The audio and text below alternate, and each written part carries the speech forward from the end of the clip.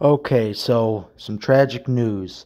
On January 14th, roughly 10 days after the shooting at Perry High School, the principal who was shot and critically wounded, along with another student who died, Amar Jalif, he also passed away. So the death count is 3, including the perpetrator. And this is his TikTok videos, like I said last week, but just a tragic update in this horrible case.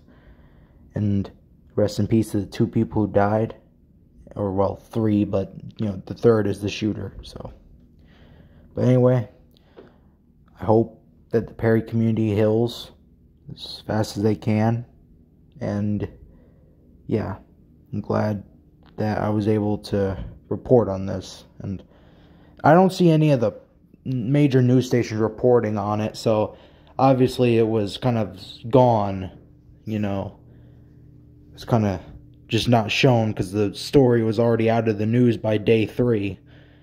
But yeah, just a tragic event that occurred, and then that's a tragic update in this case that the principal who was shot has now died, David Marlborough.